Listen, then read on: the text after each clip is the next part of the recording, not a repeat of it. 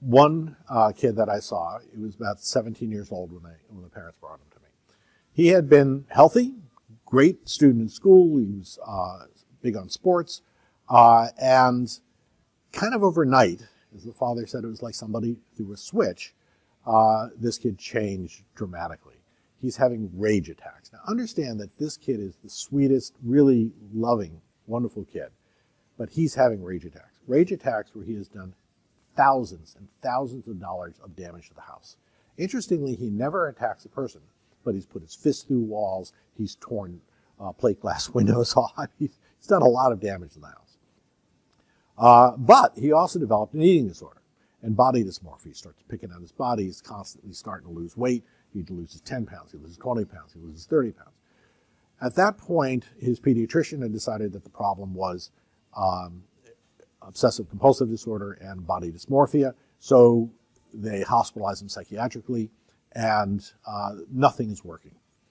They then brought him to me about 6 to 8 months later. As I'm taking the history, what I'm hearing is very discrete episodes.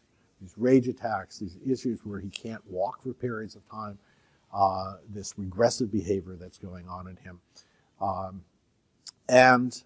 So I said, this sounds more like seizure type events. And we see this in the pandas population. He's old, but let's find out what's going on. So in checking him, what we found was he actually had Lyme disease. He had Bartonella, Babesia, and Babesia. So he had 3 bugs sitting in him. But on the Cunningham panel, he's off the charts. So the dopamine receptors are off, the camp kinase receptors are all off.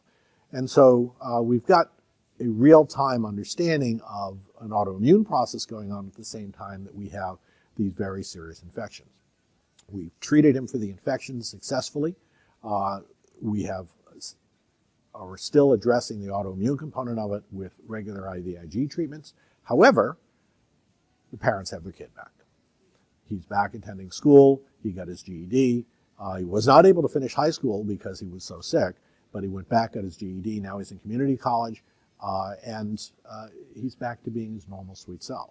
So this is a success story that we're seeing. And we see a lot of people like this, but we also see it in the adults. Now the adults don't tend to show up quite as dramatically in terms of these limbic real instabilities, but we'll see brain fog, focus and concentration issues, difficulty with remembering anything, as well as sleep disorders and chronic fatigue and generalized pain.